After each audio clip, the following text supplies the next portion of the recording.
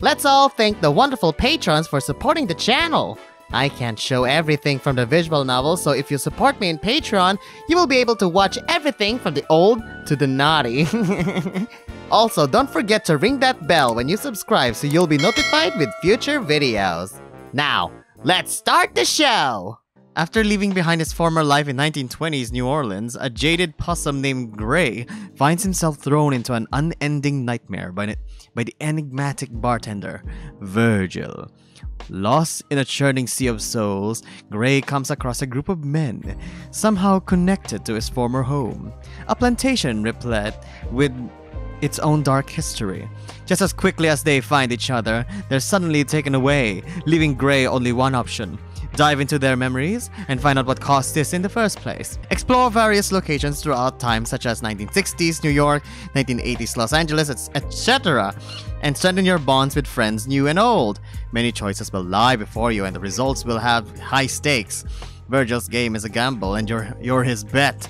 Will you play into his hand, try to return to your old life, or forge a new future? The game is currently in... okay. It has M and M, which is perfect. Hello everybody! My name's UkeKooki and welcome to Burrows! Now this is a new game that has been released recently. This is another dark visual novel. So if you're into dark visual novels like Echo, so you're gonna enjoy this. So let's go. I hope you all enjoy this because we're gonna do Burrows now. So ladies and gentlemen, here we go. Let's play Burrows. The wet mud squelches under my paws as I make my way through the unpaved streets of the Ninth Ward. I hold my shoes in my free hand, careful to keep them clean.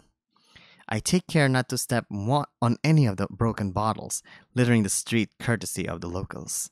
I guess I'd be considered a local now by most. I mean, I'm new in town, although I never really fit the bill.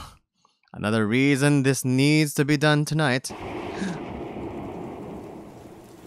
So that's what they meant by rapid effects. That! It starts raining hard. Adults quickly duck hard inside while children scream and play in the newly formed puddles hard. A brave few shrug off the abrupt storm and continue drinking under the safety of their porch overhangs. Waving their bottles at me as if to make a toast. I mimic the motion in return, noticing the shoes in my hand are now completely soaked. Oh! Is that you? Holy... wait lang. Visual gag! I chuckled to... ooh, I look good! I chuckled to myself. When God decides to take a piss where you're standing, there's not much to be done about it. Something my grandmother used to say. But in that raspy Irish brogue that added warmth to even the oddest idioms. The sections of New Orleans without paved roads seem perpetually waterlogged, leaving a distinct sulfurous odor on anything or anyone that walked through them. It was actually pretty dangerous to walk on them right after a rainstorm. Tiny air pockets can create sinkholes that'll catch you off guard if you step too hard on them. A little girl runs by in a mud-stained dress, laughing playfully as her mother closes in with a towel stretched out like a fishnet, like, "Sweetie, come back! Please don't be wet! Please!" I'm reminded of all the times me and the old gang would sneak into the city to play with our secret friends here, not caring if our new clothes got dirty in the mud. We'd waited for a carriage to cross by in the hayfields and jump onto the back, picking up other kids along the way. The 20s. Sam would usually miss the jump and plod behind, out of breath and useless by the time we got into town. Me, Etienne, I'll pronounce Etienne, and Charles would play soldiers, while Sam, Jules, and Simon would stay behind and make us mud pie rations. One time, Etienne and I sorry, it needs to be a deep voice, because apparently I think this is like a detective guy. One time, Etienne and I climbed up to the roofs and pretended to fence with sticks until the sun went down. If Jules hadn't pulled me down, I doubt I would remember to go home. Simon always looked so glum when we had to leave. Oh no, Facebook! I then remembered the beatings that will usually follow these outings. Jules would try to take the blame, being the oldest, but the adults never bought it. We'd all get to bed hungry and with sore bottoms. Haha, just like in real life. Pretending to feel bad, but stifling laughter under our sheets, perfectly pleased with ourselves. It was hard not to laugh when the governess pretended to scold us in front of the parents, making goofy faces at us all the while. Oh! What was that? A crash to my left breaks me out of my reminiscing. Some cat's been flung board over tea kettle down the steps of a pub by the gruff-looking security guard. Any pains hardly reflected by his dazed expression, and I can smell the reek of liquor on his breath as he locks eyes with me. As I pass by, he graces me with that toothy jack-o'-lantern grin that's so distinctive of felines as he scampers off to find another hunt. His determination is almost admirable. You know what? This whole thing would be so much easier with a few drinks in my system. Maybe that cat's got the right idea after all. I glanced back at the pub. Despite the government's best efforts, prohibition in New Orleans never really stuck. People either brought their own from home or the owners kept it hidden away in their cellars. I look through the window and see the patrons inside singing joyfully off key, playing cards, laughing. Even the bartender was getting in on the fun. No, it looks too rowdy. I'm looking for a soft, quiet, descending to unfeeling before it's time to go. So then go to what you call this, a cafe then. Don't go to a pub if that's the problem. Oh wow, it's still raining. Okay. I follow the river out of habit and end up at the French Quarter, walking towards the welcoming lights that dot every window and veranda. Wait, what's that shadowy guy going? And why is he chasing a frog? Even with heavy rain, the color and playfulness of Bourbon Street. Hey, Bourbon Street, it sounds like a restaurant. Can't be dampened in the slightest. A band playing soft jazz finishes their set as I pass as a nightclub. Applause punctuated by the clink of glasses and murmurs of approval. I scan the area, looking for something more quiet, intimate. The rain picks up and I wipe a few droplets off my brow with my other hand, forgetting I'd been holding a bouquet this entire time. Wait, what? You're holding a bouquet? You don't even look like you're holding a bouquet. Are you lying to me, game? A thorn pricks me a little and I recoil instinctively, cursing under my breath at the stupid thing. I glance at the letter hanging from the ribbon, holding the bundle together, unopened and practically turned to a pulp. What the hell am I doing holding on to this? Suddenly, I notice a red light in the distance, setting itself apart from the sea of orange gaslit lanterns. I feel drawn to it like a moth of a flame. Ah, it's a bar, apparently. The red is bright but gentle, leading more towards the pink of a sweet hibiscus bloom than the blaze of real fire. Getting closer, I see that it's actually a neon sign, the lights flickering each time a droplet hits the tubes with a sizzle. The light glows gently through the steam pouring out of the sewers below, practically covering the entire storefront. It looks ominous, a small dimly lit place surrounded by inky black on every side. But I'm not concerned with danger right now. I make a beeline for it, spotting a trash can on the corner. I dump the bouquet unceremoniously and walk up to the building. The sign is fully visible now, a simple rendition of a wine glass and the words bar underneath. Uncreative but honest. Better yet, I don't hear the cacophony typical of a fully occupied club. Not even music? This is perfect. I walk. Ooh! He shrunk! Everybody, look! Small fry! Ew! I walk up to the doorway, using what little cover is available to get some relief from the rain. I lean up against the door, trying to wring some of the excess water out of my shirt to no avail. Well, I guess it won't matter. Besides, whoever owns the joint can't expect a dry customer with weather like this. I shrug and walk inside, a tiny bell chiming to signal my entry. The inside is wildly different than I expected from its humble exterior, looking more like a high roller's lounge than a speakeasy. There are tables for billiards and poker in the back, and cigarette dispensers lining the walls. Tending the bar is a tall, portly rabbit wearing a well-tailored suit. He hums to himself while drying some freshly washed glasses. He'd be totally unremarkable if not for the strange leather mask covering his face and ears. It makes his otherwise cuddly appearance a little sinister. He notices me making a wet spot by the door and waves me over with a friendly grin. Oh my god! What the shorts? Whoa, look at that design! Sure is coming down out there, ain't it? Sure is. He speaks in that slow, charming Louisiana drawl I grew to love after moving here. He gestures for me, and apparently they're coming closer! They're gonna kiss me! He gestures for me to come sit, and I trot over, my soaking wet paws making audible plapping on the hardwood floors. Did you just farted? Did you just farted? How dare you? First of all, sir, why? The bunny doesn't seem to mind the potential property damage and smiles as I awkwardly squeeze onto one of the vinyl-covered bar stools. The feeling of my damp butt against the grippy seat sends a shiver of displeasure up my spine. I shake it off and look at the rabbit who's staring back expectantly. Well, anything I can get you, sir? Can you make me a gimlet? Ah, but of course. Coming right up, sir. Okay. He starts shuffling around behind the counter and take a better look at him now that I'm up close.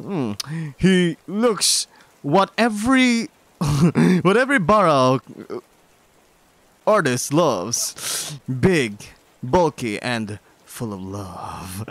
He's husky, for sure. But there's power underneath that cage of fluff.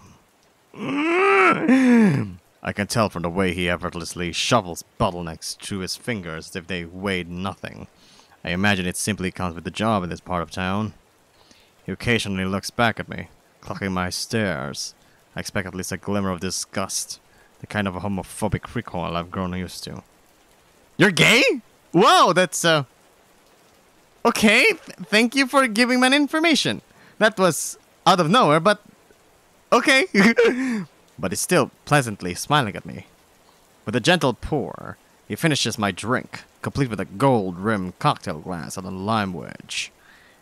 It looks amazing. If only there's a visual representation.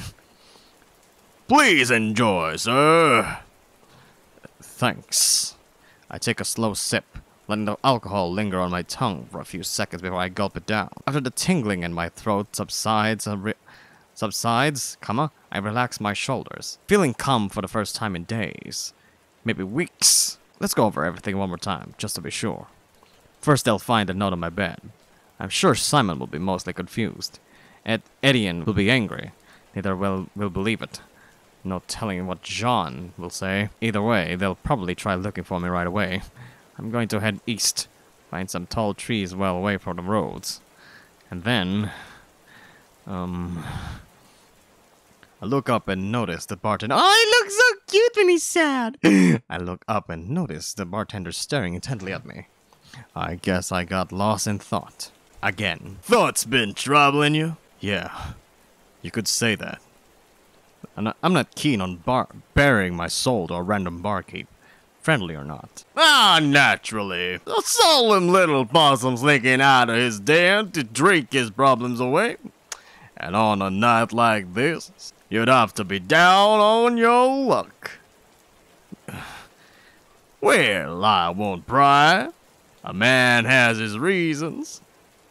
But please, don't hesitate to let me know if I can help ease whatever's ailing you, sir. I take great pride in leasing my patrons rain or shine. Yeah, right. As if this is a problem that can simply be swept away. I glance over at the game tables once again. I wonder if this was his way of convincing people to waste their money on them. Would you be interested in a game or two, perhaps? Bingo. Sorry, not my vice. And what, if I may ask, is... Ooh! Ooh! We're given 3 choices! That's wonderful! If I say the second one, what will I say? Well, you know. I make a vague gesture with my hands. Is it about this? Oh, sir, you shouldn't be asking about that, sir. You know? That's not much of advice. Why, I do it all the time. What? You're doing? Oh, of course. Of course. The bunny has been doing it all the time. Apparently, a lot of people have been asking for him. I don't think we're talking about the same thing. You sure that's what's troubling you? Oh, I can ask all of them. Booze. Okay. Drink. That's why I'm here. But of course. You sure that's what's troubling you? Running away? I guess. I just don't want to deal with my problems anymore. I tried to do what's expected of me. I tried to go against everything I was taught to believe. I tried to repair the broken bridge between me and the people I care about. I got shamed, rejected, used. Simon just looks at me like a fragile little egg. It could break at any moment. Jean only sees me as a tenant. Lord knows he's given me more chances than most. And Etienne, he just sees me as a mistake, keeps letting him stick his... I stopped myself. I almost let something dangerous slip to a total stranger. Was the alcohol catching up to me? I only had 1 drink. It pains me to see you coming through so much strife. It really does. Then why are you smiling? It's nothing. Forget I said anything, really. I rest my face on my hands and sigh. I didn't feel any better after saying all that out loud. I don't know if this is romance music, but it does sound like you're romancing the rabbit.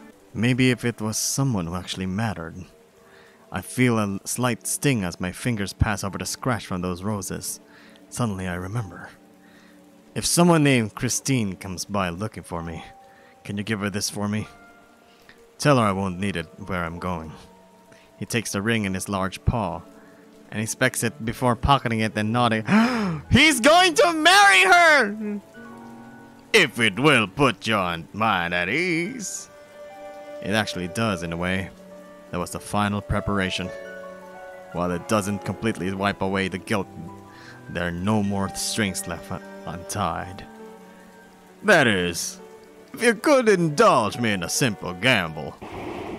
I rolled my eyes. I already told you. He stops me and holds a hand out, rolling a gold coin across his knuckles. It's nothing like that. Just a simple coin toss. Think of it as a good omen towards your travels. Before I can protest, he flicks the coin into the air, catching the light and glimmering as time ceases to slow for a moment. He catches it with the same hand and slams it on the desk, all in one swift motion. A trick he's likely done hundreds of times before. Call it. Save time. If I say heads, what's gonna happen? Heads. You would pick that. He lifts his hand and reveals tails. I slump my shoulders. No, oh! No, what? Shame you didn't place anything on it. Ah, but didn't anyone tell you, son? Bets are best made when you already know you've won. But lucky for you, I'm feeling generous today. All I ask for you is one simple task. Fair enough. What is it? Nothing about this is actually fair. What am I to argue with a 500-pound bunny? He reaches under his collar and pulls out a blank playing card. He slides it across the counter to me, grinning coyly. Is that a calling card? A massage? He keeps it pressed down in front of me for an uncomfortably long time, almost as if to make sure I know it's not a normal card. I nod and he pulls his hand back, going back to polishing that perpetually dirty glass. Just keep that on you for the time being. There's someone you have to give it to. Who? Oh, Oh, you'll know him when you see him. Trust me. Okay, then. Well, I guess I might as well oblige. This could be the last person I talk to. He gestures towards the door before facing away from me, tending to his bar. Sounds like it calmed down out there. After I said anything, better get going before all hell breaks loose again. He was right. It was suddenly very quiet. Even the sounds of people and cars were strangely absent now. It was still pitch black out, maybe even more than before. It's been nice, You can call me Virgil, sir. Hope to see you again. Yeah, don't see that happen. As fun as that sounds. Right. I'll be going now, Virgil. Let's say tails. Tails. A choice befitting of a man like you. He lifts his hand and reveals heads. Ah! I knew it! I knew that even with what we choose, you still lose. I get up and head for the door. Even though I want to leave, I feel a sinking spit in my stomach. I slam my penis at the car door, like something awful is waiting for me on the other side. Maybe it's your friends from the other side. I've already made up my mind. There's no point in pussyfooting around this. I march towards the door defiantly. I get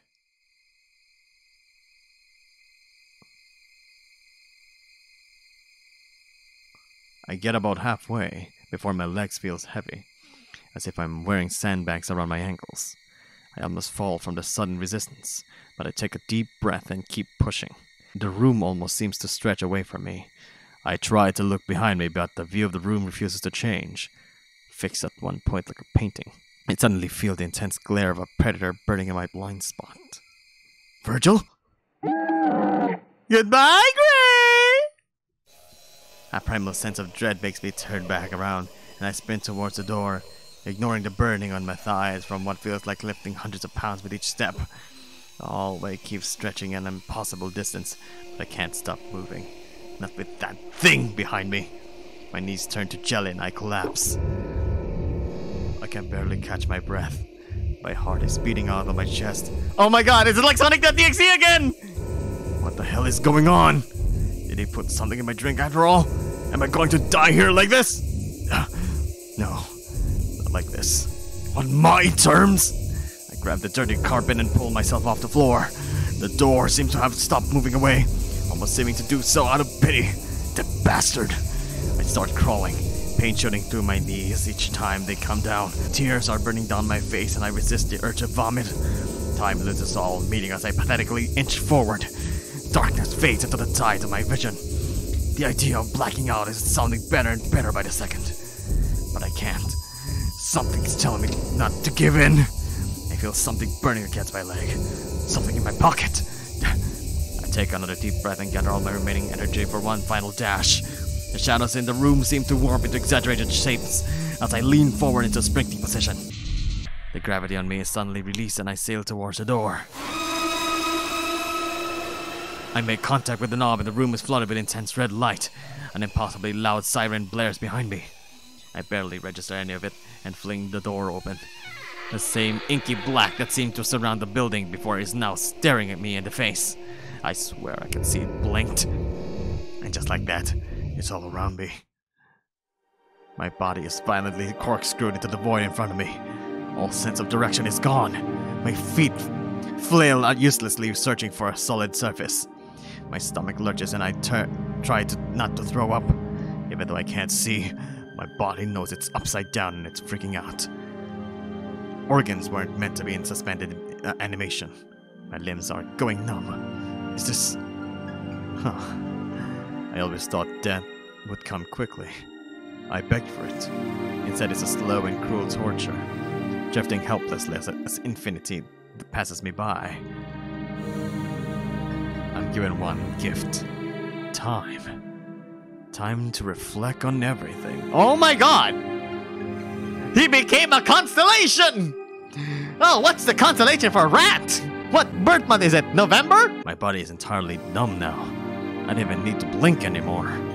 I feel others here in the dark with me. They drift randomly, passing through each other occasionally. Ghosts. I feel some sort of connection with them. Our bodies are gone, but our emotions extend outward like extra limbs caressing each other gently. I ease another's pain with a pleasant memory of my own. The first time I fell in love. This is the only solace I can offer. Yet somehow it's the most important thing in the world to me. This is how things should be. Why didn't I help anyone when it really mattered? I waited and waited for someone to save me, and ignored what everyone else was going through. I want to try again. I need to try again. You know, this sounds like kind of like the same thing that happened with Doctor Strange. That he has to say Roxanne or Celine, I forgot her name, over and over and over again. And what happened is that it gave a bad ending to his story. You know, a multiverse story. As soon as the thought crosses my mind, my drift accelerates. I must be falling. For 30 minutes! I feel warmth returning to my limbs. My bones crack and pop back to life. A glowing light surrounds me and the air vibrates with friction as I pass through layers of atmosphere towards something. I brace for what has to be certain death as the ground pulls up faster and faster, but... nothing. Oh, hello! Are we dead? I'm in a grassy field dotted with yellow flowers. Dandelions, maybe? The sky is bathed with golden light. It's as if time were frozen at sunset. Crows caw in the distance and a warm breeze sweeps over the beautiful expanse.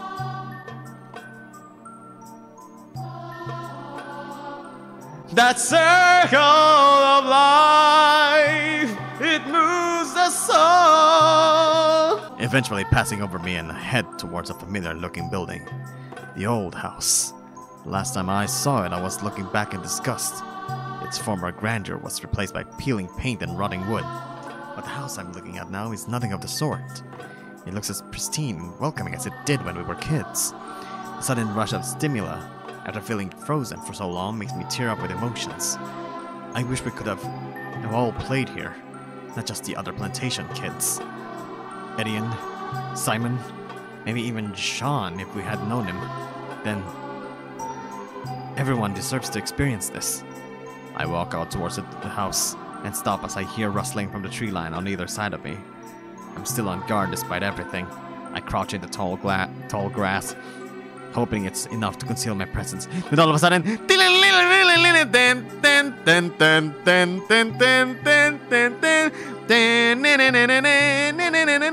unfortunately, a blade of grass finds its way up my nose and I sneeze. Achoo! Loud. Achoo! A moment passes and I poke my head out to see 4 figures cautiously walking towards me. A well-dressed canine in glasses carefully stepping around the flowers. A hefty shark wearing ripped clothing, stumbling over the uneven ground. A panther in leather scowling at the other 3 with his arms folded. A fox so small only his ears poke above the grass, pushing his way through with worn-looking hands. My fear dissipates as they come closer. I can see how gentle their faces are. Even the feline who is intent on looking annoyed is clearly admiring the beauty of his place. I stand up and give them all a knowing glance, gesturing towards a flat area. We move over and sit down, the shark plopping down hard enough to cause a puff of flower petals to shoot out behind him. The wolf starts to laugh and we all follow suit as the bashful shark smiles a toothy grin. His teeth will be intimidating if they belong to anyone else, but I could feel his kindness radiating out of every pore. The fox clears his throat and speaks with a surprisingly loud voice, suggesting we all introduce ourselves. The panther sucks his teeth. Sucks his teeth? How do you suck your teeth? Plucking grass out of the roots with his idle hand one by one. After a moment of silence, the wolf speaks up, his deep voice rolling over my ears like warm honey. His name's Mark! Oh, hi, Mark! Oh, hi, Mark! Name's Mark. I was just coming from Midtown and, this is as far as I've figured out. He tells us he comes from the Big Apple and works at a museum. The fox smiles, glad at least one of us is playing along. He brushes his big bushy tail against my leg and goes next. My name is Yasahiro, but just Hiro is fine. He's Japanese, but traveled west to do contract work with a German engineering team. I nodded as he spoke, but knew this wasn't anywhere close to Europe, or any city for that matter. The shark spoke next. I'm He sighs before continuing on, smile never fading. Sorry, I'm Gabriel. I'm Gabriel. Nice to meet you. He's from California and was training for his college upcoming swim relay race. Muffled music is coming from the headphones around his neck, and he taps his fingers to the beat against his muscular thighs. No Sprite? Really? No Sprite? I was expecting there would be Sprite. No? That sucks. Another moment of silence passes before Hiro jabs the panther in the ribs, glaring at him. Reluctantly, he gives us the shortest summary yet, never looking at any of us in the eyes. Name's Ken. I'm a cyclist. That's it. Everyone seems satisfied with the answer, leaving only me. My name's Gray. I'm from Louisiana and this used to be my house. I say as I gesture towards the building behind us. They collectively scan the building up to top to bottom, ending at me with a puzzled look. Gabriel scratched his chin. So, do you know why we ended up here then?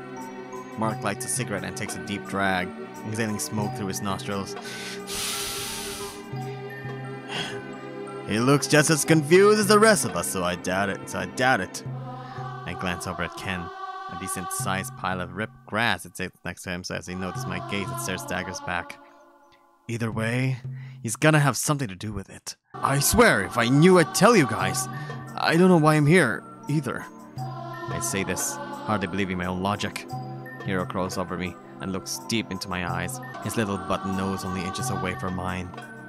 Being this close, I notice how good he smells, despite his clothes being covered in dirt and machine oil.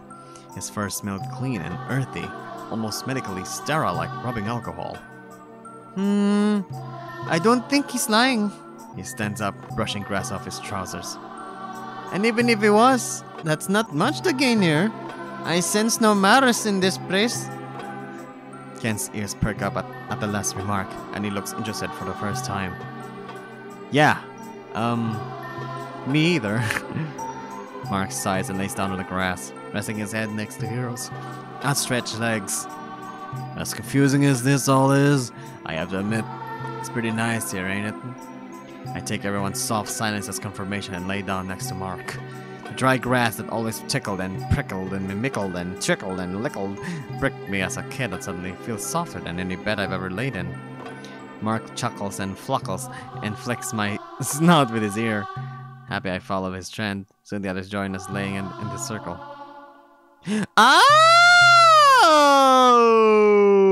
Okay! This is very interesting. So, like, this is Gray? This, oh my. Oh dear. This is Ken? No, this is Ken. I know this is Gray. For sure. This is Gray. And this is Mark, I think. Yeah, this is Mark. There's a cigarette. This is Mark. This is Hiro. This is Gabriel. This is Ken. Okay, then Ken looks cool. I like Hiro though. Even though he... Yeah, I like Hiro. And Gabriel. Yeah, Gabriel looks cool. Gabriel looks cool. I like Gabriel. I want him as my dad. We lay for what feels like hours. Every minute feels surreal, as if we were distant friends who finally met for the first time. The conversation came quick and easy, and pretty soon even Ken was joining in, albeit less frequently. The golden light intensifies and this feeling of serenity overtakes me. I feel tears start to well up again, and I brush them away before anyone notices.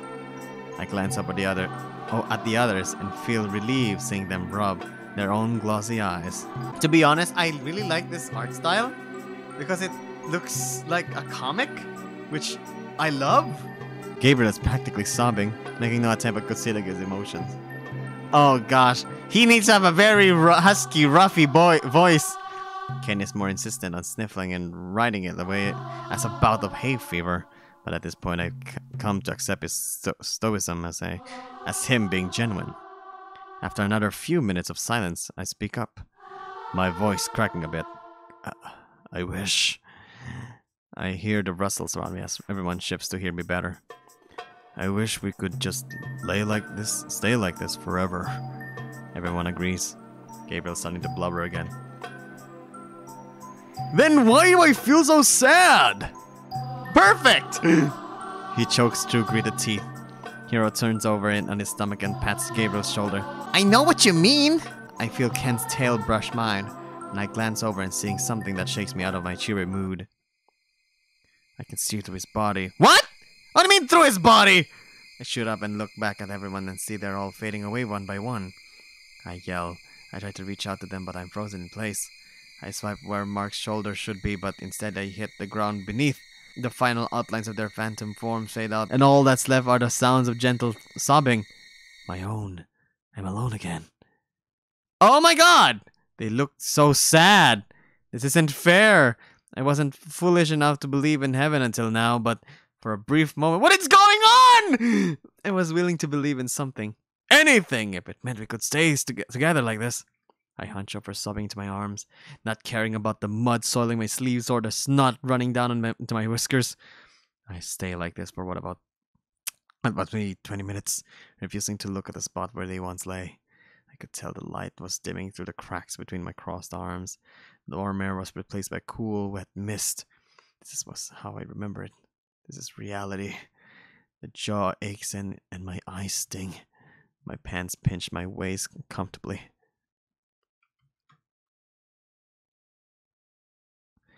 I can't stay here. Whatever this is. I reluctantly stood up and wiped my mess of a snout off with the last clean section of my sleeve. When I noticed something glimmering in the grass ahead, I inch closer and see a rectangle laying where Mark was before. It's a card.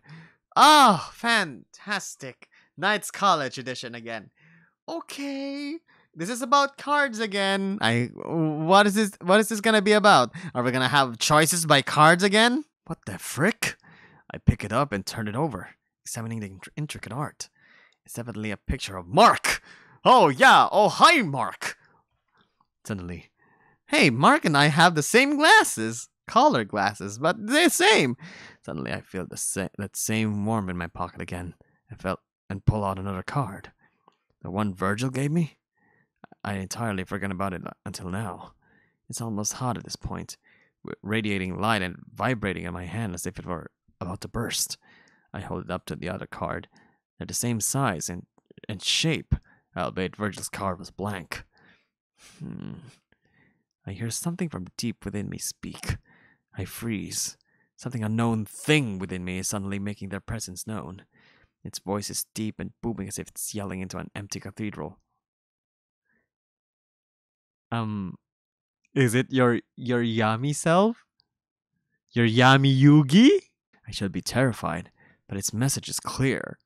Take the card and summon Exodia! Choose.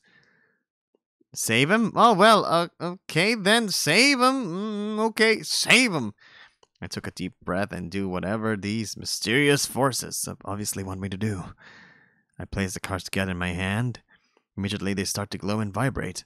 Ooh, I throw out my other hand to try and keep them from falling, but soon the light envelops everything around me. And I'm falling, pass again. And then it says to be continued. My body is floating again. Not as aimlessly as before. Feels like I'm being guided in a specific direction this time. I glance around this new space. It's an empty, gray expanse of swirling mist. The air is humid, as if just finished raining. Through there was no ground in this place. Strange pillars stretch into the sky from below. As I drift past one, I see it's actually a tower of intricately stacked stones, one over the other, all the same size and shape. Acorn? Acorn? Is that Japanese? Acorn! Why do I know that word? The speed intensifies and I brace for impact again, expecting the same weightless feeling and...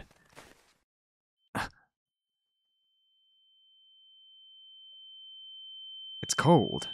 Ow! It's bad enough I landed on my butt, but did the ground have to be freezing? I pick myself up and see that I'm covered in snow. Not the cute powdery kind. Instead, it's the chunky frozen kind that sticks to your clothes like icy glue. Oh, hello! Where are we? Are we in New York? A loud car horn snaps me into focus, and I find myself in the front of a massive department store, surrounded by even bigger buildings.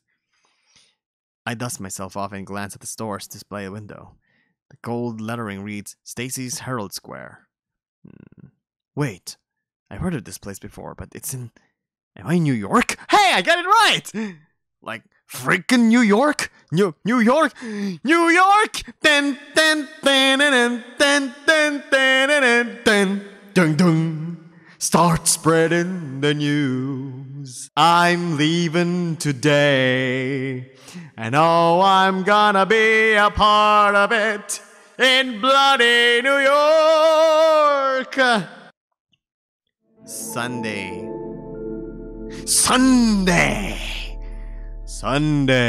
December 26th. I spin around and am taken aback by the myriad of shining jewel-like lights that dot the skyline in front of me, stretching out into that what feels like infinity. People hurry past me wearing colorful winter clothing. I feel severely underdressed.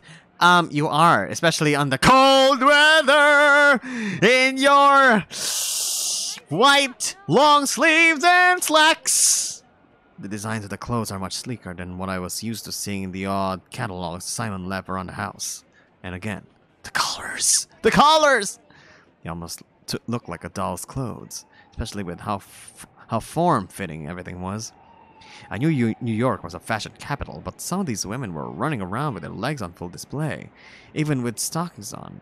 Aren't they cold? Aren't you cold, man? Next thing to grab my attention are the gigantic buildings in the distance, stretching even higher than the skyscraper in Chicago Father told me about. The Adams and LaSalle. LaSalle? There's a LaSalle? LaSalle here is a school. Those somber coffins of glass and cement practically reach into the clouds, almost like those stone towers I saw earlier. Cairns. I wonder if the people who work in them ever feel nauseous, or if they can feel the building sway when it's windy. The idea of it makes my stomach drop, and I crouch down, feeling like I wanted to vomit again. Don't tell me you have acrophobia. Even...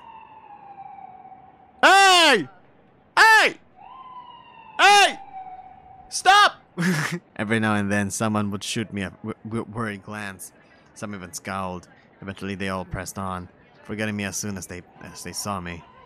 I shouldn't be offended. I don't even know these people. But still, it hurts a little. Just how bad did I look? I walk back to the display window to take a better look, but something is wrong. What the frick? Yeah, okay, let's go here. Why can't I see myself? Was this some kind of special glass? You're a vampire? No, I can see everything behind me just fine. My heart starts to race. I press my nose to the glass. I look into it until my eyes practically cross. I stare a hole into where the reflection of my eyes should be. Nothing. I sink down on my knees, barely noticing the stinging snow under me. People behind me walk through where my head should be. Ugh, I must look crazy. Am I then dead? I see more things that don't make sense pass by in the window's reflection. Models of cars sleeker than anything in even my father's garage. Christmas songs I've never even heard of reverberating out of open store windows. A woman in a skirt too short to even be considered a slip, walking with a man who slips $1 between her exposed cleavage. Hey, that's normal. This isn't right. I shouldn't be here. But I really don't feel like moving anymore. I'm too scared by whatever's waiting for me in this strange place. Too many variables. The metal vent I'm kneeling on is starting to cut into my shin. The snow is starting to soak through my clothes, and I notice I'm violently shivering. It's the middle of winter in New York, and I'm out here in slacks and a ruddy shirt with no shoes. Wait, you don't have shoes? What? Wait, where are your shoes? Why don't you wear any shoes? I know exactly why nobody's bothering to get near me. I don't blame them. Tomorrow's obituary. Unidentified vagrant possum found frozen to death outside shopping center. Nobody's from home's going to find me in this Far East. What do I care? I was about to hang myself from the nearest tree, remember? Well, that got a bit dark! It was supposed to happen one way or another. My fingers and toes are numb. I could barely move. I don't know what to do. I don't. A yellow cab pulls up behind me, stopping right between where my eyes should be reflected. I wipe my nose and blink back into consciousness. I can sort of hear a conversation back there. Wait, is Mark a taxi driver? The driver is saying something to the passenger. I laugh. Some coins are dropped and hastily picked up. And then I see him step out. Mark, I was right! Wait, no, Mark is the passenger. Right? Mark? It's really him! Same suit, same shockingly long legs, same smile. He bumps his head, getting out of the cab, and chuckles to himself before slamming the door behind him. He swings his briefcase over his shoulder and starts heading towards me, whistling Carol of the Bells to himself. I perk up, both happy to see him and also extremely confused. Is this real? What was all that pull shorts for? Before I wince as I turn my body around to watch him, that numb feeling in my fingers becoming a slow burn. Watching him approach, I look for any glimmer of recognition in his eyes. He walks a few feet past me and heads straight for the front door. Of course. It's exactly like I thought. I'm the one who doesn't belong here. Mark looks like he's doing fine. Why should I bother him? He slowly reaches for the brass handle. Very slowly. I notice he is looking at me, or rather stealing quick glances at me before he thought I'd notice. Well, I look like shorts. That much is obvious. Everyone else has avoided me like the plague. A minute passes, and he's still not managed to open the door. Was it heavy or something? Was the knob too cold? I shoot him a confused glance. He stares back and looks away flustered. Does he recognize me after all? It looks like he made up his mind this time. He swings open the door, open with one hand, confidently striking a pose as if he's about to stride in. But he looks at me again with those worn, gentle eyes. His shoulders droop and he lets the door swing close again. He mutters something to himself, and almost argumentative. I have no idea what's going on, but I blink and he's in front of me. I reflexively flinch and fall on my back. It must be those legs. He cleared that distance in less than a second. He gently drops his briefcase on the ground next to his feet and bends down, reaching a paw out to me. Oh my god! He is a long boy! With stomach! Hey, do you need some help, man? It's bad out here. I could almost cry. It's still Mark. Of course he'd help me. We'd never met. I must have let my emotions show because his hand drops a bit in surprise. He chuckles and pushes his glasses back up his snout with his other hand. Maybe something to eat? Someplace warm? I know a spot not far from here. I take his hand and he pulls me to my feet.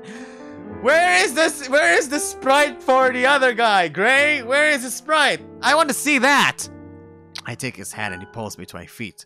I brush the snow off myself and try to come up with something not crazy to reply with. Oh, there he is! Okay. Thanks. Yes! I could really use that right now. I avoid addressing him by name as that will definitely freak him out. We didn't meet for long, but even during that time, he was surprisingly tight-lipped about his personal life. Guess we'll have to redo most of the formalities if this is going to feel organic. Are you sure this is okay? Me going with you, I mean... I hold my jaw to stop my teeth from chattering.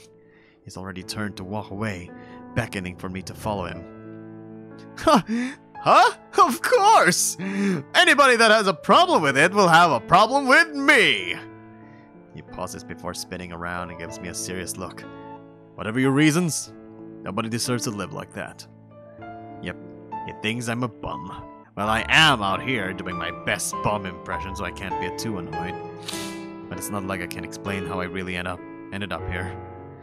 I'll need to think of an alibi on this walk. I really don't want him to think poorly of me. He navigates the winding city streets nimbly, dodging oncoming pedestrians and hopping over potholes like some intricate dance it perfected. Those legs. Those beautiful legs! Right, an alibi.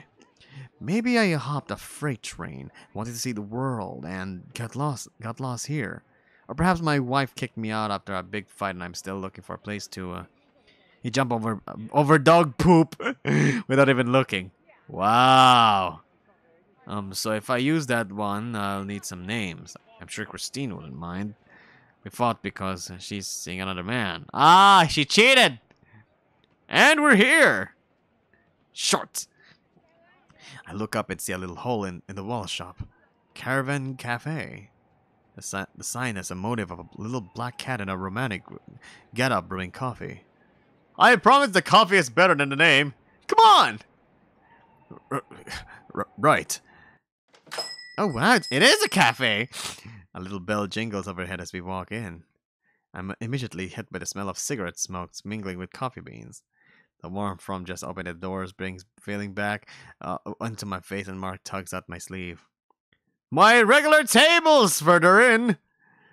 We squeeze past the narrow tables up towards the back. The place is mostly occupied by teenagers reading poetry and doing homework. This must be the cool kids. I even see a few jittery college-age kids with a worrying amount of empty cups littering their table. We eventually arrive at a little white table in the back corner. A spindly leaves hang down from rows of planters mounted on the wall, and there's a dirty mirror decorated with a colorful tile border where a window would be if this wasn't such a tiny place. Compared to the chaotic facade, this part of the store is actually pretty quiet. I'm surprised none of them picked this table to study. It's nice back here. Mark's ears twitch, and he glances excitedly at me. I realize this is the most casual I've sounded so far. Ah! Well, I suspect it's because they get better service up front. One man's treasure, right? I nod.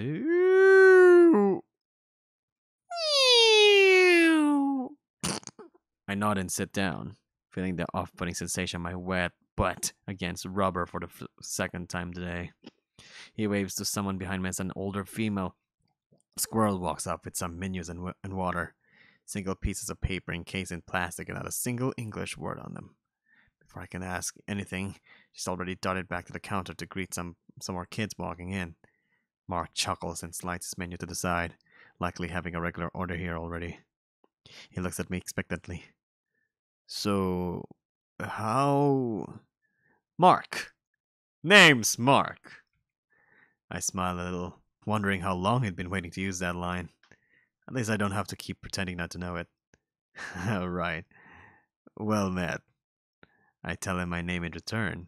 He nods and we shake hands, happy to have successfully completed the first hurdle of conversation. I twiddle my thumbs, trying to think of something to say. He notices my fidgeting and places a hand over mine. Hey, it's okay if you don't want to talk about yourself today. Yourself yet. Are you sure? Of course! Nobody chooses to reside on the streets. I'm sure it was out of your control. That's pretty presumptuous, but I know he means well. He leans back in his seat, brushing a stray palm of his face. And even if it was your fault, we all deserve a second chance, especially time of year. I remember the music I heard earlier and assume it's still December. Unless there's a song called Sasha beep beep beep beep beep beep beep boop Christmas. It's gotta be Christmas, or it's after Christmas. All I want for Christmas is you. Yeah, Christmas is always my favorite time of year too.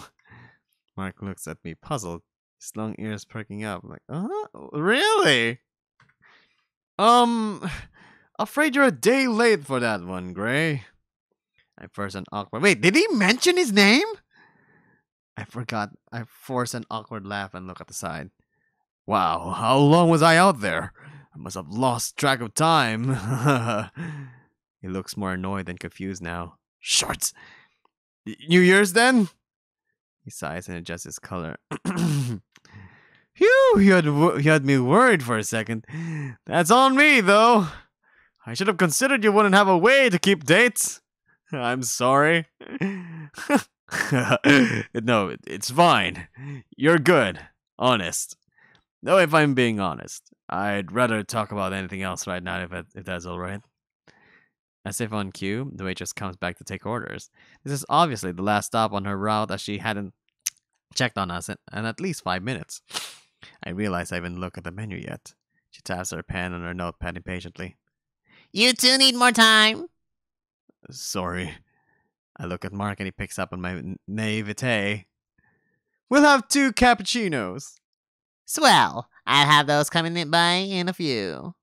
She trots away, her fluffy tail obscuring most of her body. I sigh in relief and then thank Mark for doing me a solid. I've never been to an Italian-style cafe before. Are cappuccinos good? It's a little more bitter than French coffee, but you wouldn't notice until you're an aficionado. I'm definitely no expert. I think of all this sugary French press coffee we'd get at the bakeries back home, usually with warm beignets, dripping in honey and a bag of donuts to take home. My stomach growls. Oh no! Maybe we should get some pastries along with those drinks? I blush. I was probably already pretty red from being nearly frozen to death. Not a bad idea. So, Mark? Tell me more about yourself. Not fair to have all the questions be aimed at me, is it? That may have been a little bold, but I'll say anything to get the attention off of me. Fair enough. Well, I'm actually an archivist at a museum. Ever been to the MoMA? No. I'm still fairly new around here. Like 10 minutes new. So, you work in the arts? It's a very sophisticated field, and you definitely look the part. I gesture to this outfit and he shoots me a wink. Comes with the job! Though I guess sophisticated depends on your point of view. Art is pretty subjective. A lot of contemporary works are considered as challenging by your older patrons. Personally, I want to see our galleries focus on what was the intention, what has the attention of the masses right now, not what wowed them over 50 years ago. The new generation are standing at the precipice of the next cultural zeitgeist. Frankly, things have been this exciting in the art of world for ages. His amber eyes are sparkling. I can tell this is something he's really passionate about. It's really cute, especially from such a big guy. Yes, I agree. Art is what we make of it. That's so naturally it will change as culture evolves. I remember seeing a piece by the Champ that I tried to wrap my head around for almost an hour. I don't think I really got it, but it left an impression. He cocks his head to the side, still smiling but with furrowed brows. The Champ, eh? He was revolutionary for certain, but that's not exactly modern. Right now, it's all about Liechtenstein and Warhol, you know? The stuff they do downtown. It's completely outrageous, but that's what's so great about it. Huh? But that painting was in a recent exhibition, no? At least when I saw it in Philadelphia. That couldn't be! I would have heard about the Champ exhibit even if it were in Vienna, let alone Philly. I'm losing control of the narrative. I need to change the subject, but it's keeping him engaged. That feeling of something being off is rearing its ugly head again. Again, as if on cue, the waitress plops down 2 steaming cups between us and tosses some sugar packets at me. I shoot her an awkward thumbs up, ignoring the blatant aggression. She seems satisfied with this and walks back to her station, swatting me with her tail as she turns. Mark grimaces at her before turning his attention to the drinks, gleefully grabbing one and lapping at the foam like a puppy who hasn't learned to take sips yet. All right, it's all right. She can be a real card some days because You're also part of the cars too! I don't think it's you she's mad at. I shrug and look at the cappuccino. It's pale. Is it all foam? I smile at Mark as I bring the cup to my lips, not wanting to appear ungrateful for the free food. I take a sip. Ugh, it's bitter. I quickly tear open a sugar packet and stir it in, but it's still got a vile burnt flavor. My disgust must be apparent because I hear Mark giggling. I sigh and give up, pushing the cup away. Hey, it's fine. If you don't like it, we can order something else. I know you don't get treated like this often, so I'd rather you get something you actually like. Thanks. Really. Maybe just a muffin or something. You don't need to go all out for me. Please, please. What could that have a cost? $1? $1? Mark looks surprised, and I know I've said something weird again. He's so cute when he does this. I don't know why. He's so innocent when he does this. Maybe I don't drink the fanciest imported brands, but I've never paid more than 10 cents for a cup of Joe. Everything I've heard about New York is true. How do these people live? Hey, are you sure you're all right? I hastily nod, about to offer another excuse when I catch stray fragments of a conversation on the front counter. The same surly waitress is yelling into the phone while angrily flipping through some papers. No! I said the poster should read Rain in 66 with Caravan Cafe, not Minivan Cafe. What the hell is a Minivan Cafe anyway? Does it make sense to you? Man, what an itch. Wait, 66? There's no way this place has been open 66 years with service this bad. So that must mean... Hey, am I going deaf from her screeching, or did she just say 66? Ha! Yeah, right. Hard to believe how fast this year flew by. Can't say it was a great year for me, so good riddance to 1965 as far as I'm concerned. The room feels like it's closing in. I'm 37 years in the future? I imagine what my friends must look like now. Wait a minute. 1966? That cannot be. You must use calculator. Wait a minute. 66 minus 37 years? Oh! So basically what happened with Gray from the past was on 1929. How interesting. Very, very interesting. I imagine what my friends must look like now. If they're all still alive. My parents are probably dead. That quiet notion that was gnawing away at me is loud and clear now. How are people supposed to respond in this situation? Strangely, I don't feel much of anything. That's probably a normal trauma response. This is fine. I can deal with this later when whatever this is over. Gray! I snap to attention. You went quiet on me. You went quiet on me, buddy. What's wrong? Gray, whatever it is, you can tell me. Ooh, how charming. I don't know. If I say tell him the truth, what's gonna happen? I can't keep up this charade anymore forever. It wouldn't be fair to him. I take a deep breath and tell him everything. About Virgin and that nightmare bar. About meeting him and everyone else in that beautiful place. About magically traveling to New York by means I don't fully understand myself. I talk for what feels like an hour, not breaking eye contact so he knows I'm being serious. He almost sounds like a madman if he does that. He doesn't interrupt me the entire time. Occasionally he'd nod or take a sip of water. I can't read his face. Finally, I finish and lean back in my seat. There's nothing else I can do now. Mark gulps down the rest of his coffee before speaking up. Maybe I should gulp down some water too before speaking up, because apparently this is gonna be good. That's certainly a lot to go through in one night. You must be so tired. So, you believe me then? He leans forward, looking at me intently. It's not so much that I believe everything you told me, but your feelings are real and that's important.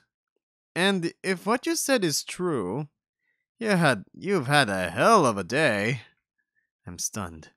At best, I expected him to write me off as another lunatic roaming the streets. Because you kind of are. Chalk this up to a failed experiment in charity and bid me farewell. But he's taking this way better than expected. I feel a little less crazy. I mean, this is real, right? We're sitting here talking and eating and talking. There's an explanation for this out there somewhere, and I'll find it. Mark takes my silence as a cue to stand up and pat me on the head, before turning to head out of the shop. Oh wow, look at that, it's beautiful. We walk back out and wince at the cold air hitting my snout. It's only 6, but the sun's completely set. I see it stopped snowing and sigh with relief. Mark chuckles and walks the curb, sticking out a thumb. Don't worry, I wasn't planning on leaving you out here again. Huh? He successfully waves down the taxi and gestures for me to come over. You can stay with me for a couple of days. I have tomorrow off already. Maybe I can give you a little tour of the city, This day keeps getting more and more surreal. Regardless of how sketchy this will be in normal circumstances, I'm not above staying at a stranger's house. I mean, you really need to, dear, because you have many things to lose, apparently. Especially if the alternative is staying out here. That sounds fun. I'd be delighted. I'm not even lying. Apart from all of this weird shorts going on, spending a day sightseeing with Mark sounds incredible. I duck into the cab and he follows suit. He has to slouch so his head isn't poking into the roof, but he's probably used to it at this point. The cabbie is merciful and spares us the chit-chat, Mark only having to give him an occasional comment about directions. We ride silently for a while, the fallen snow muting the cacophony of the city around us. For the first time in what feels like ages, I feel things are finally calm before the storm. I feel Mark place a hand on my thigh. I shoot him a smile, reciprocating by linking arms and placing my hand over his. What? Well, that's a gay move. Okay. Everything is so cozy. Maybe Mark is a bit of a predator. Someone's shaking my shoulder. I feel drool on my chin. Did I fall asleep? Something about long car rides will always put me in a trance. I crack open my eyes. Mark's still rocking me awake. Time to go out, sleepyhead. Oh, wow, that's so cool! I'm sorry. Guess I'm more worn out than I thought. We shuffle out the...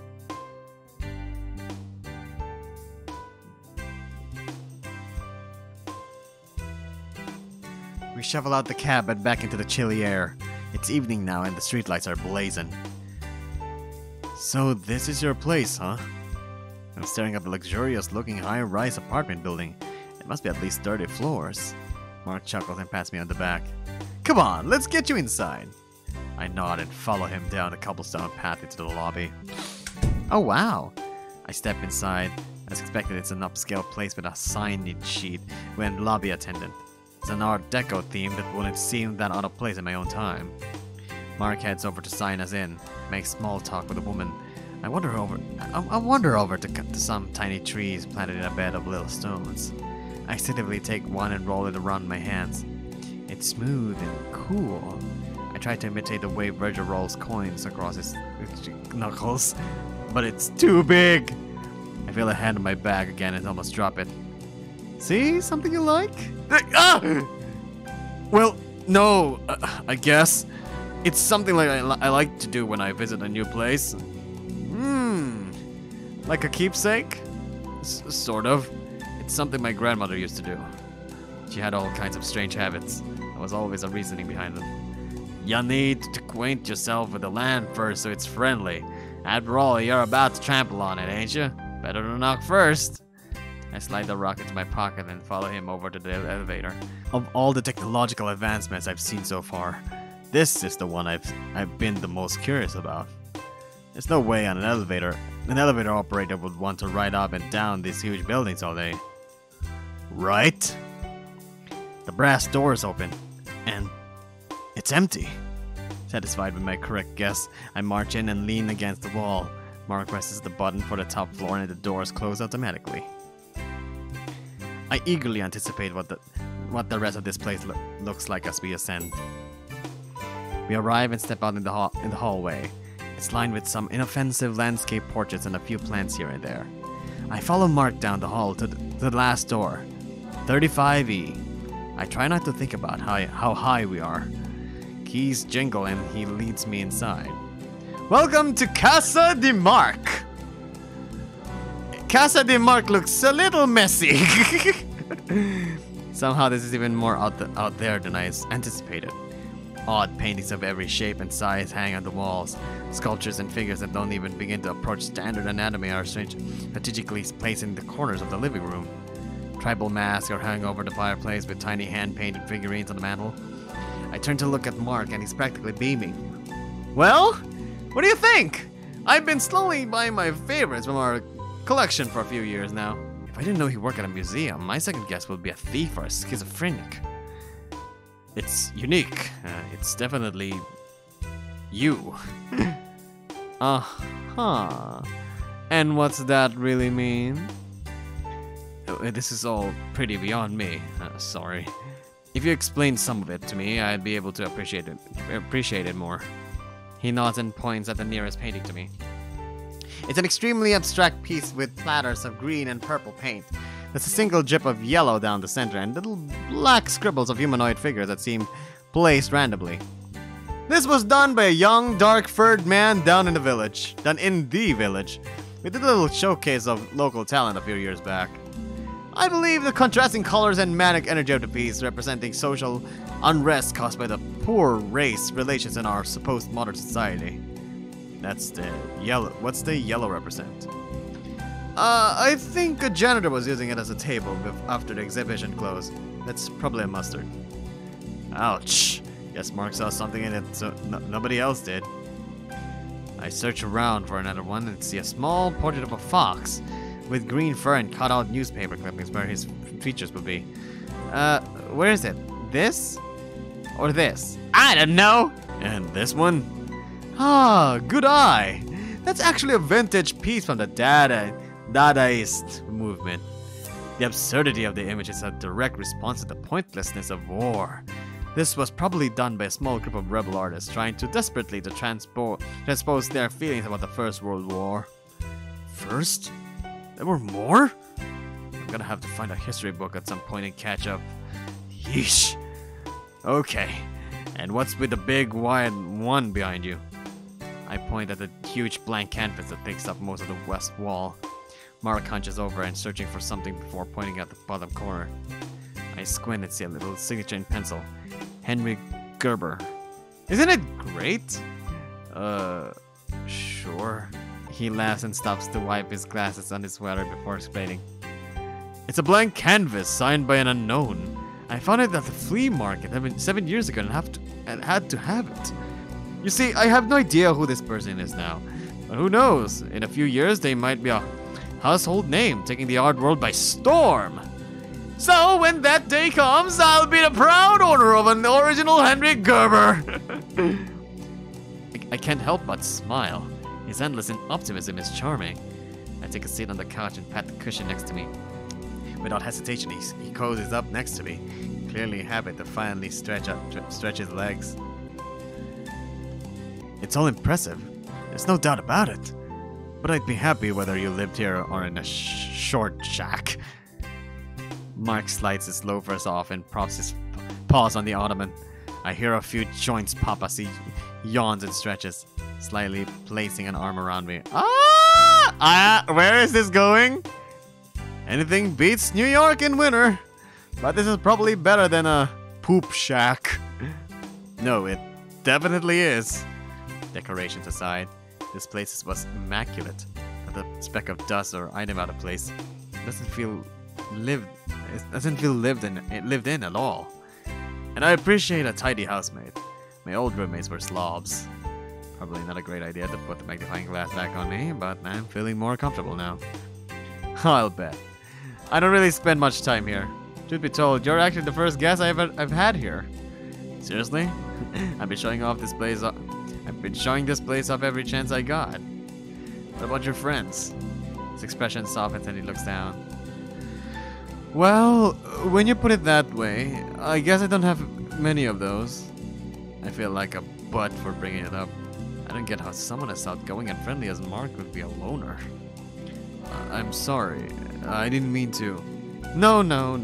That was a normal thing to ask. I hear it all the time at work. I'm used to people worrying about me. It doesn't bother me. I lean into him. Whatever apprehension he had with that arm behind me is gone, and he gently hangs it around my neck. What is this? What are you doing? If tomorrow... it's getting closer. If tomorrow goes well and I can find a way to pay you back for all of this, I wouldn't mind being friends. Really? Are you sure? You've been nice to me all day. Do you plan on stopping anytime soon? He pulls me in a little tight. Okay, Mark! Where are we going with this? He pulls me in a little tighter. No, I don't. Good. We sit there for a while, just listening to the sounds of the city and the ticking of a clock. Eventually, Mark yawns and we start to get ready for bed. I uptake the couch, despite his protests.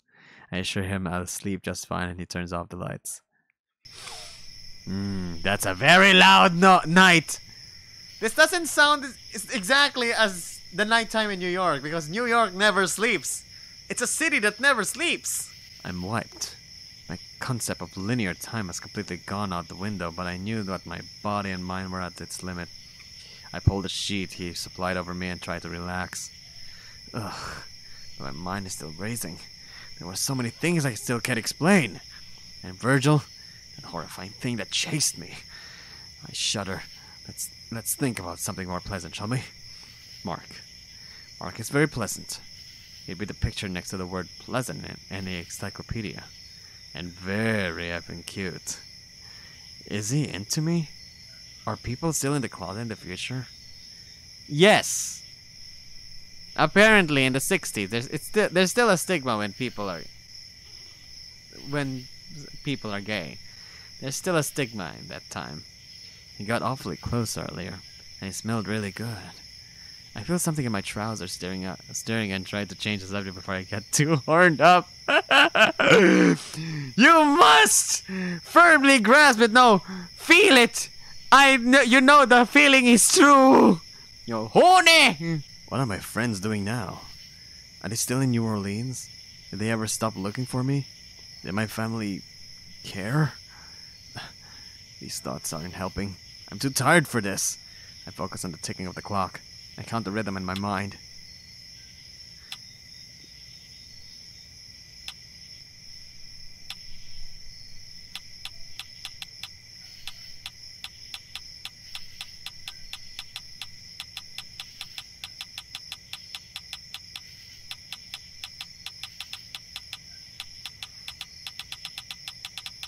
Tick, tock, tick. I stare out of a deep rest. What happened? All right, this is Mark's place. It's still dark, so it couldn't have been more than an hour since I fell asleep.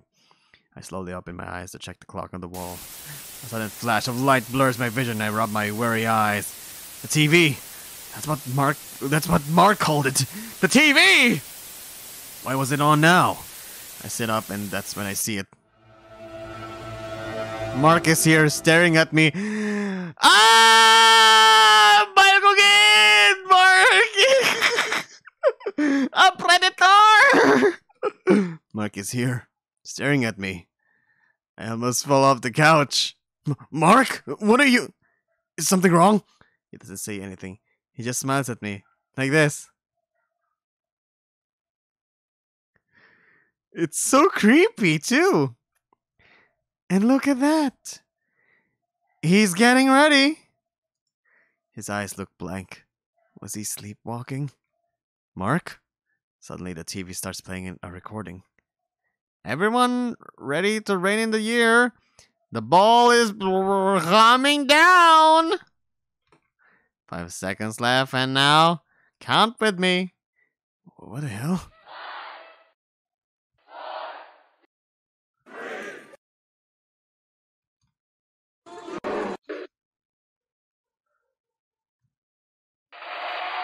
Oh my god!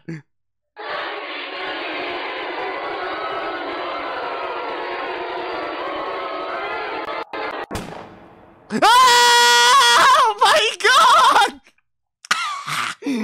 Mark, what was? Oh my god! I don't know what I'm looking at, but oh my god!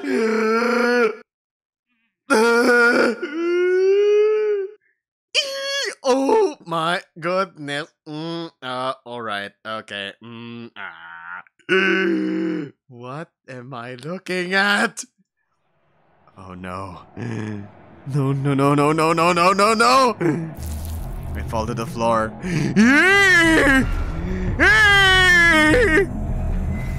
Everything is wet. It smells like iron. Blood. What the frick was that? I can't bring myself to look at it. I hear something dripping slowly. The carpet is sticky like syrup and stained beyond recognition. This isn't real. This can't be freaking real. I fumbled around, still covering my eyes, and touched something solid and squishy. It's the texture of ground beef. Something awful flashes through my mind, and I rip my hand away. My stomach turns, and I retch violently onto the floor. The light flooding into the room is a harsh red, and I feel my head start to throb. I tried to get up, but slip into the horrible mess of everything and bang my chin on the edge of the couch. Before the awful wet texture all over the front of me can't fully register, I pull myself up again. Adrenaline's kicking in. Frick everything else! I need to get out of here! I quickly stumble over the door and try to undo the locks. My hands are shaking and slick with blood. I struggle with the chain a few times before I just yank the door open. No time to worry about a broken chain. Nothing about this is fixable anyway. Okay, this is scary now! I sprint into the hallway. My socks are completely soaked and I quickly pull them off and toss them to the side. Smart boy! Very good! I can't risk falling again. Everything here is distorted and uneven. The canvas of the painting have rotted away. I head towards the elevator, but something has grown over the doors. Grown over the doors? Something organic. It's pulsing. No time. I look to the left and see a sign. Rooftop access. I need to get outside. Something is happening. I sail up the short, winding staircase and burst out on the roof. Oh my god! What is happening? The sky is red. This is like a story from Stephen King! The stormy clouds are swirling in pillars of the distance. There are strange vine-like structures stretching into the sky from random points. The city skyline isn't right. Buildings are in the wrong places. I cautiously walk over the edge and look into the streets below. Chaos. People are moving strangely, anxiously, running on all fours. Feral, hanging off street lights and wrecking cars. I smell smoke. I hear gunshots echo between buildings further downtown. I'm trapped! I lean against the guardrail and slid down to the floor. I can't do this anymore. I feel heavy. The panic is fading and soon replaced by apathy. I lay there for a while. I stare. I must have blacked out again. It's the same place, too. Look at that. I'm still here. I sigh and curled up into a ball. Helpless. I feel freaking helpless. It feels like that there was a nuke that happened and everything is in chaos. It's a god-awful feeling knowing you can't do anything. I can't help but feel I'm being toyed with again and again. Is this my punishment? For what? Wanting to irk myself? Would that have satisfied you? Why are you shedding innocent blood just to frick with me? Whoever is doing this to me must be enjoying themselves. Virgil, that freaking lunatic. Just like me to get suckered in by a pretty face. You think I'm pretty? My whole body shudders from the vibrations of a booming voice coming from above. I feel my brain rattling in my skull. My teeth feel like they're about to shake loose and I clench my jaw. I peek out over my shoulder, just enough to see two massive yellow orbs in the sky, staring down at me like searchlights. It blinks. Oh, God. That's it. I'm over my limit. My brain is going to pop. I'm gonna faint. Goodbye, cruel world. Something is leaking out my ears, and my tongue feels swollen. I think I'm sinking into the floor. It's morning. It's morning. I'm laying in a soft bed. The window is slightly open and the curtains slowly ebb and flow. What? Sunlight dances across the ceiling. I hear the noises of morning traffic. I hear soft snoring. Mark is here. Of course. It was just a nightmare. Of course it is! It was just a nightmare, apparently. But what? What? What? I'm here with Mark. I'm safe. He's safe. Nothing bad is going to happen. Maybe you shouldn't have jinxed it. Yep, you should have jinxed it! I turn over and look at the bloody hole where Mark's face should be, triggering me to scream and push myself out of the bed. No! God damn it! I tried so hard not to see it. I pulled down some of the sheets and burned my face in them. Go away! Go away! Gray? Oh, Mark looks good. Gray? Is that you? He pokes his head over the edge and looks down at me. He has a face again. Oh, thank God. Is everything alright? I heard a scream. God. Oh, nipples! Nipples! Nipples!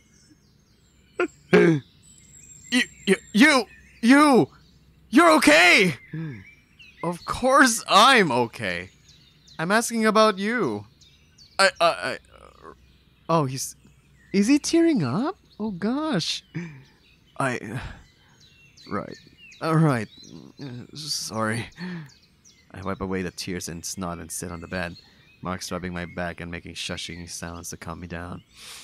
I ask how I got into his bed, and he says I was uncomfortable on the couch and crawled in here at some point during the night. I don't know how plausible that is, but I'm just glad to be here next time again. Now what happened? Bad dream? That's oversimplifying things, but I nod. I'm just glad you're okay. I was really scared. I was all alone. Hey, I'm not going anywhere, buddy. I promise. Promise. Ah! He sounds like a kid! Pinky swear. Cross my heart and all the rest. We interlock pinkies and choke out a giggle. He's such a kid! I feel like I'm being babied, but I don't mind it. I panic easily, and that was one of the worst nightmares of my life. I swear, if anything happens to this man, I'll hunt Virgil down and rip his goddamn head off! Wherever you are, if you're still out there, consider this a challenge. No! Oh, it hurts! Why would you to be continued? It's getting good! Oh, I like it! I love it so much! Ew! I love it! I love this so much. I want to play more of it. I like everything. I love the art. I love where this is going. I love everything about this. I want more. I want to play more of this. I want more. So that's Burrows, everybody. Woo! What a wonderful game. Ooh, that was wow! What a presentation! I love it. That's what I want from a very wordy game. At least entertain me. That's Burrows. I love it. I love the presentation. I love that it's scaring me. I love that I'm in constant danger. I love it that I love that I feel like I am in a horror house. I love it. I love it. I love this game. I love it. I want more. Okay, then I'll see you guys next week for more videos like this. So, with that being said, thank you everybody for watching. My name's UkeKooki, signing off saying, have a great day. And never, ever go to a bar called Bar.